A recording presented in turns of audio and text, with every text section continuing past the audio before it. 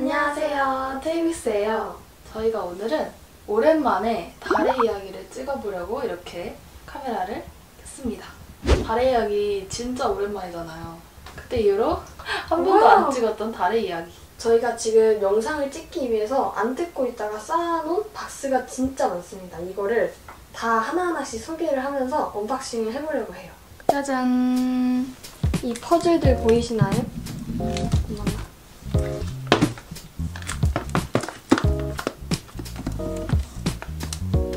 저희가 여기 BTS 미니 직소퍼즐을 구입을 했습니다. 근데 진짜 너무 아쉽게도 태영님께 없었어요. 이게 품절이라서 다른 사이트에서 따로 구해야 될 것 같고요. 오늘은 그래서 이 6개의 퍼즐들을 다 맞춰볼 거예요. 짠! 귀여운 퍼즐들. 태영님은 이 타이니탄 피규어로 대체할게요. 일단 완전체 완성. 여기 오늘 언박싱 해야 할 것들이 다 모여있어요. 이거는 아주 예전에 샀던 맵솔 피켓. 와우. 와우. 이것도 아주 예전에 사고 뜯지도 않은 맵솔 푸포. 그리고 이거는 저희가 예전에 달의 이야기 때 언박싱을 하려고 샀던 에어팟 케이스거든요. 얘는 3달 전부터 제 시험 기간 때까지도 옆에서 항상 지켜줬어요, 이 아이는. 그리고 이거는 한 7월 달쯤에 다운이 여기 이걸 산 이유가 여기에 타이니탄 계량컵이 들어있다고 해요. 정국님이 다운이 어도러블 향을 몇 년 전에 말해서 품절 대란이 일어났었잖아요. 근데 이렇게 콜라보를 했더라고요. 이게 몇 세트지? 3세트. 많다. 그리고 마지막 박스는 BTS 에디션 사은품. 또 한 2달은 되지 않았나. 그리고 마지막 주인공이죠. 맵솔 포스터 세트. 이거 피켓이랑 푸포 살 때 같이 샀던 건데 소개를 해드리려고 해요. 뚱. 첫 번째 박스는 BTS 에디션. 우와. 짜잔. 그럼 일단 이거부터 뜯어볼게요.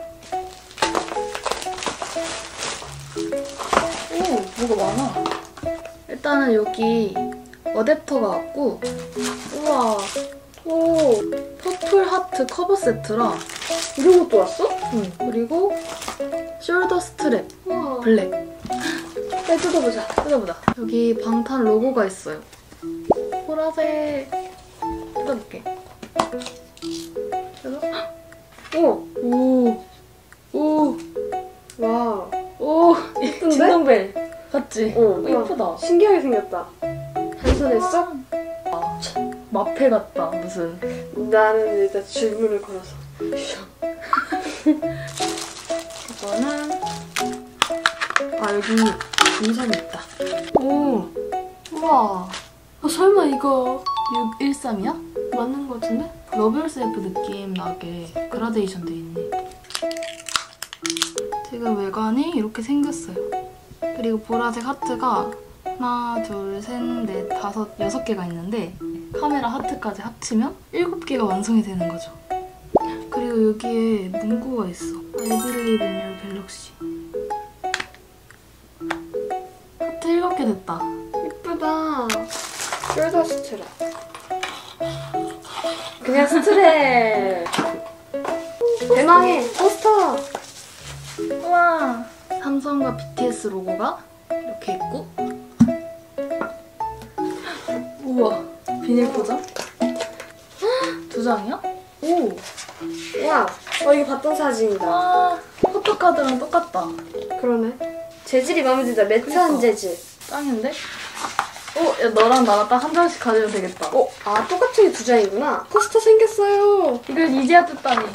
미쳤네. 귀엽다. 너무 귀여워. 두 번째 박스는 에어팟 케이스. 와. 이거 진짜 고심 끝에 고른 것들이었는데. 맞아. 저희 뭐 샀는지 지금 기억이 잘 안 나는데. 우와. 이거 산 적 없는데. 뭐지? 저희의 귀요미 에어팟 케이스들. 에어팟 케이스 이렇게 처음이야. 이거 왜 이렇게 커? 아 너무 좋아. 아 귀여워. 제 핫 에어팟 케이스예요. 너무 귀엽죠? 인형이네 인형. 아 귀여워. 대박. 근데 당근 샀었나? 근데 그걸 모르겠... 당근? 너 당근 산 적 없는데? 아 내가 그러면 내역을 확인해 볼게. 봐봐 4개밖에 없지? 그러네. 4개를 샀거든요. 여기 연달아서 4개. 근데 지금 2개가 더 왔어요. 귀여워. 와 귀엽긴 하다. 아 너무 내 타입인데? 그리고 제 2번째 에어팟 케이스는 마샬 오디오 스피커 모양이에요. 벨크로 들었다. 짠!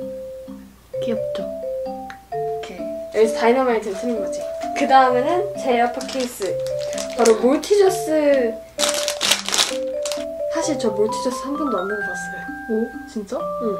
나 한 번 먹어봤어. 짜잔! 귀여운 몰티저스. 그 다음에는 머스타드. 냄새! 맞지? 와! 이 튜브 냄새 난다. 튜브 냄새. 튜브 냄새다. 나 이거 알아. 머스타드. 와 뭐지? 좋다. 서비스를 주신다고? 대박. 근데 언니 여기서 좀 소름 돋는 게 내가 석진님이 최애잖아. 그래. 근데 또 햄스터를 보내주셨네? 언니는 당근을 보내주세요. 자, 뭔가 이상해. 고리까지 센스 있게 당근이에요. 와 이쁘다 진짜. 아니 어떻게 딱 당근, 내 별명이 그니까. 당근이라고. 저 초등학교 때부터 지금 대학생까지 별명이 당근이에요. 대박. 대박. 귀여워. 귀엽다. 대박. 귀여워요. 여기 뭐 검은색이 묻어있는데 매력점으로 하죠. 아 목이 잘 열려. 그 대신 단점도 있다. 뭐니? 일단 스트랩까지 끼워주면 세트.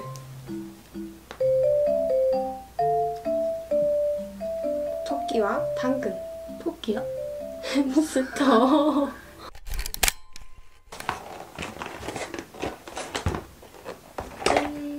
짠. 자 여러분 이번에는 다운이. 일단은 이 세탁 세제랑 오 다운이 어도러블. 오 여기 있나? 여기 있다. 와, 헐 귀엽다. 세탁기 모양이야? 귀엽다. 뒤에는 배관 모양도. 이거 랜덤이거든요. 오 뭐야? 오 태양님. 우와. 첫 번째 멤버는 태영님이에요. 그 컵이에요 진짜. 그냥 플라스틱 컵?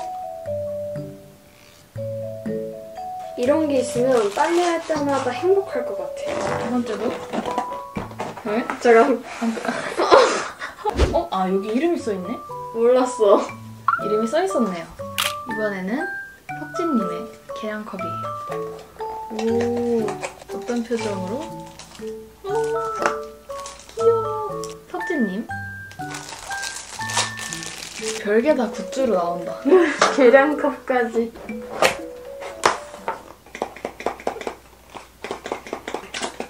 예쁘다. 세 번째는 지민님. 우리 최애 둘 다 나왔네? 그러네. 근데 요즘 들어서 느끼는 건데 최애의 의미가 점점 없어지고 있어. 맞아, 다 좋아. 맞아. 귀여워. 의자에 앉아있네. 음. 세 번째로는 지민님이 나와주셨어요.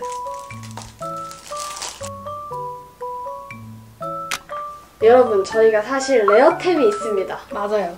누구. 보시면 깜짝 놀랄 건데 이 눈사람처럼 생긴 아이는 바로 타이니탄 팜플렛입니다.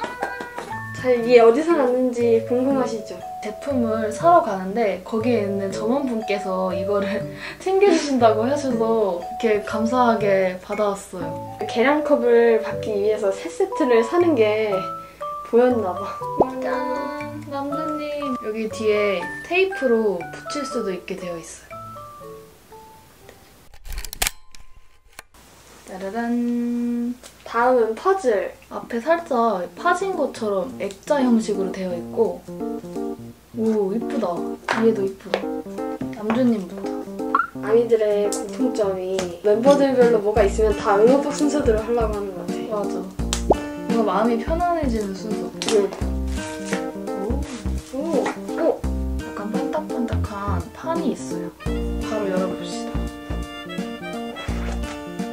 알겠다. 퍼즐을 넣고 받는 거야? 이렇게? 오! 오! 포토카드! 우와! 여러분 포토카드 퀄리티가 와, 대박! 소름. 퍼즐보다 더 반가운데? 그니까. 여기다가 이름을 써줬어. 천재 천재.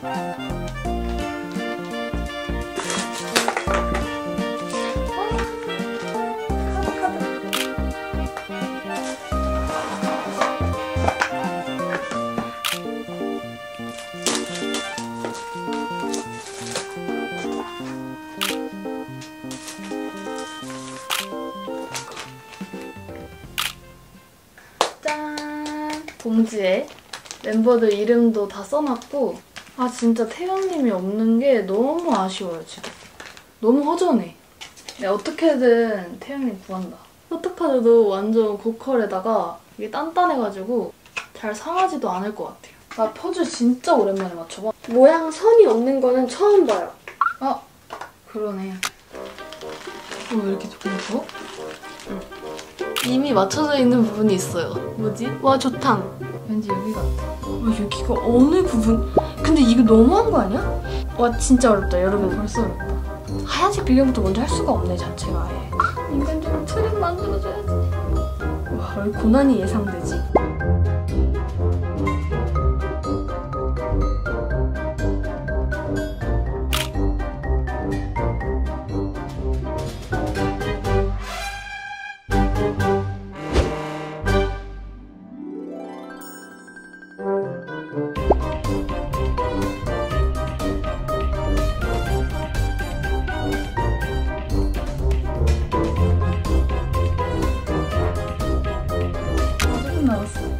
진짜 부럽다. 지금 동시에 시작했는데 이렇게 차이 날 일이야? 그니까. 것 같아. 됐어! 헐. 와 이쁘다. 예이! 와! 대박. 와 진짜 이쁘다. 반짝반짝. 짠! 여러분 석진님 완성했어요. 와 이쁘다. 동생 아직 많이 남았어. 지금 완성 작품을 보니까 이게 훨씬 확대돼 있어요. 그래서 제가 이걸 맞추면서 퍼즐을 맞추면서 이게 맞나? 이게 없는데? 이래서 어려웠던 게 좀 있는 것 같아요. 안 돼. 안 돼, 안 돼, 안 돼. 여기 위에다 일단 이 아크릴판을 덮고 이걸로 짠! 와 이쁘다. 석진님 완성! 이거 아이디어 좋다. 진짜 액자 같아. 응. 괜찮다. 응. 나는 이제 윤기님을 해보도록 할게요. 여러분, 제가 지금 진님을 맞추고 슈가님을 맞췄는데 이 무슨 말도 안 되는 일이 있어요. 한 조각이 없습니다. 진짜 이거는 이거를 산 지 좀 오래돼서 뭔가 문의를 할 수도 없고 일단 동생은 지금 여기까지 맞추고 있는데 한 피스가 없습니다. 충격, 또르륵. 절망이다 이거. 너무 슬프다. 그래도 티는 좀 안 나긴 하지. 그나마 다행이지. 뒤에 사진이 있어서. 언니가 기대할 시간에 나는 고작 이거를 했다. 내가 도와줄게 지금. 짠! 짠! 테두리부터 한 다음에 안에를 채워나가는 방식으로 했더니 금방 맞춰졌어요. 여기를 덮고 프레임 씌우고. 와 이쁘다. 우리 한 2시간 정도 만에 3개를 했어. 아 이게 꽤 걸리는 작업이구나. 나는 이거 앉은 자리에서 7명을 다 끝낼 수 있을 거라는 엄청난 착각을 했어. 진짜. 자 이렇게 해서 지금이 몇 시지? 지금 시간은 새벽 4시 반이에요. 퍼즐을 열심히 맞췄습니다. 여기 호성님, 찌무님, 정우님 것까지 하고 싶은데 약간 체력적으로 한계가 와서 다음 시간에 아마 촬영을 하던지 아니면 따로 시간을 내서 해보도록 할게요. 오케이, 오늘은 매우 뿌듯했어. 박수! 아, 불닭 먹고 싶다. 오케이, 불닭하고 넷플고. 자, 여러분 지금 제 앞에는 2개의 라면이 있는데 뭘 먹을지 심히 고민이 되네요. 사실 이걸로 아이스박스를 만들어 보려고 했었는데 일단은 지금 재료가 부족한 관계로 안녕. 나 신라면. 여기다가 계란을 담궈서. 제가 방금 이걸 먹겠다고 했는데 갑자기 이게 또 끌려서 다시 고민 중입니다.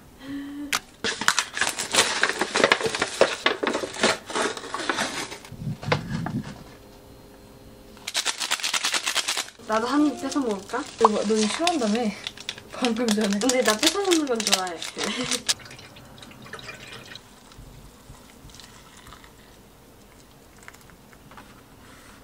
진짜 BPL 같아. 짠. 맛있게 될 것이야.